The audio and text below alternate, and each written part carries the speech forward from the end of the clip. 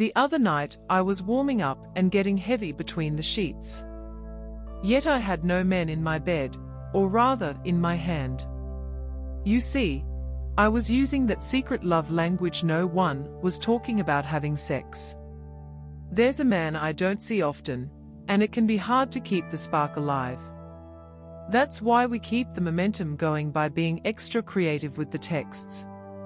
Whether it's explain exactly what we're going to do next time we see each other or send a visual aid, it's really an underrated form of expression.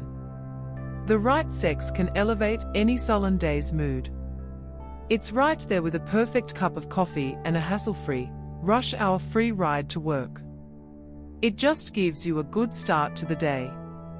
You send man a message as soon as he wakes up and he's walking around with big smile on his face for the rest of the day. The real sweet spot is to send him one when he's in the middle of a busy meeting at work or his usual boring day. Send one when least expects it. Send him something tells exactly what he can look forward to when gets home that night, and he'll be racing highway to you home. And who wouldn't want that? In fact, it might even be the perfect remedy for a fight. I had an argument with a guy recently that really turned his apple cart upside down. I was inattentive to his feelings, and that friendship surrounded me very quickly. So I got creative for his birthday. It wasn't much of an exaggeration, but I sent him a slightly arrogant birthday message. And again, didn't you know we're as good as gold? I believe this is because we all want to feel attractive at the end of the day.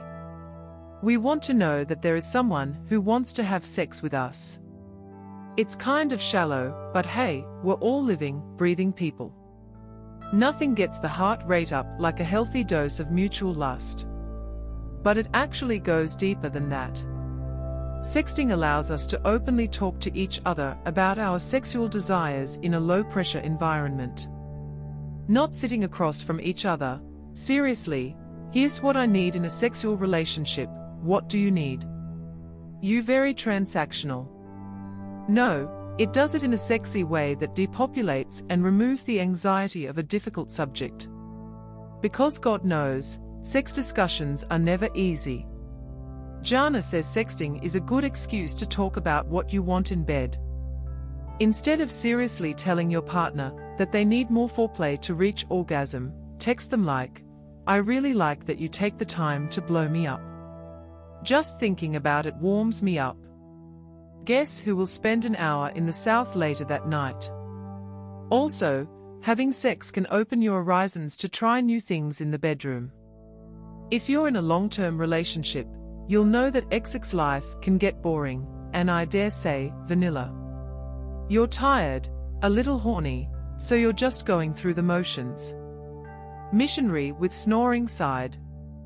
Send your partner a bit of an extreme text like, "I think we should try insert sex position here tonight, and they'll try a little harder." Who says sex has to?